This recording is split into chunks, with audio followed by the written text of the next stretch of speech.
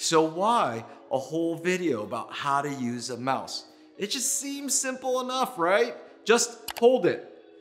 But this is seriously one of the few one-sided activities we do in high repetition daily.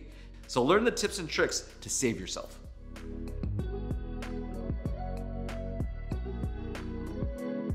So if you don't listen to my advice and make these necessary adjustments, what's the worst that could happen?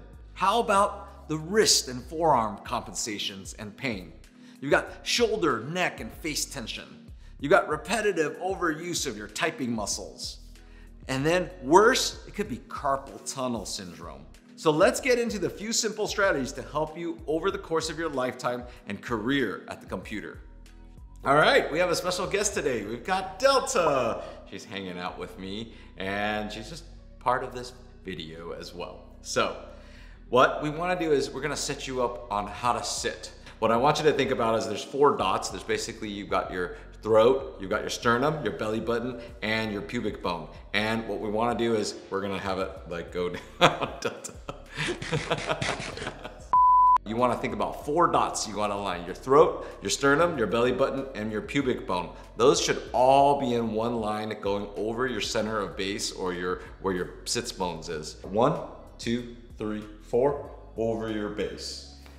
And then you want to be able to shoulder set. So shoulder set is just going up. You're going to turn your palms out and you're going to let it slide down. You're going to go up, turn your palms out, and then go down. So it's not this, it's just up, turn your palms out, let it slide down. And then you want to know the right distance between you and the mouse. So ideally it's just this perfect 90 degrees, your elbows by your side, and you can just let it rest, just like this. Want the right distance, you don't have to do that. It should be right here. So you should get closer, or if you can use this little standing vehicle that we got, it's right here.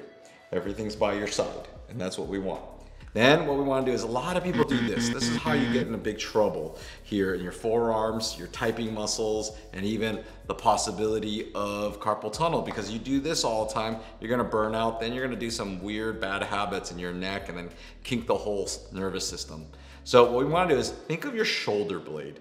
Think of it like this. There's a great exercise, shoulder blade clocks. I highly recommend you go check that out. We'll link that in the description box below. But what you want to do is you want to be able to learn to use that shoulder. Keep this relaxed, right? So you're going to keep this relaxed, and I'm just kind of moving it this way, right? A lot of people, you want to do this. And then once you've got that down, if you just want to go forward and back, then you can actually unlock the elbow a little bit, right? So if you're doing a lot of graphics things or playing video games, learn to use your shoulder blade instead of just all this. And yes, this is faster, but these are not endurance muscles in your forearms. These are power muscles. So you got your shoulder blade, and it has lots of different muscles that are going to be your endurance muscles. So that's the easiest way, is to use that shoulder blade. So you're not burning out your neck and you're not burning out those shoulder blade muscles. Let us know your thoughts on our video. Leave us some love or questions in the comments box below. Please like and subscribe. We appreciate your support. I'm Dr. Lin. Remember, we heal smarter, not harder.